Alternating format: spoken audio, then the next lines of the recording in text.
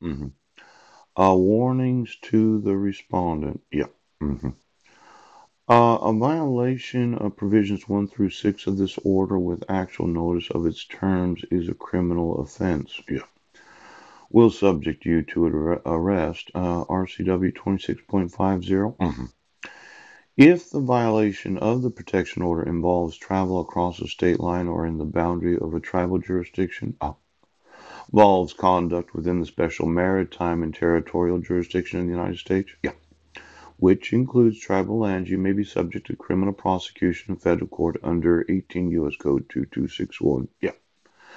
Now, these protections of the provisions 1 through 6, yeah, 17 or 18 of this order is a gross misdemeanor unless one of the following conditions apply. Yeah. Any assault that is a violation of this order and that does not amount to assault in the first degree or second degree under RCW 9A.36.010 or 9A.36.021 is a Class C felony. I can actually go to prison. Now, obviously, I have no intention of committing any sort of assault against my sons. Yes. But this relationship to the victims known as Zachary, Bishop, Deacon, Maximilian, and Benjamin, yes. See, uh, it's the relationship where there was the allegation of child abuse. Well, I did 7 hours of parenting classes while on Guam. Yes. I got evaluated. Right. My record was expunged in July. Yes. And Guam has no territorial statute of any child being able to admit any evidence of domestic violence or child abuse. Now, I would say since the arrest took place on Guam, yes, Jessica's eyewitness declaration of what she witnessed on Guam, yes, was not admissible as a declaration.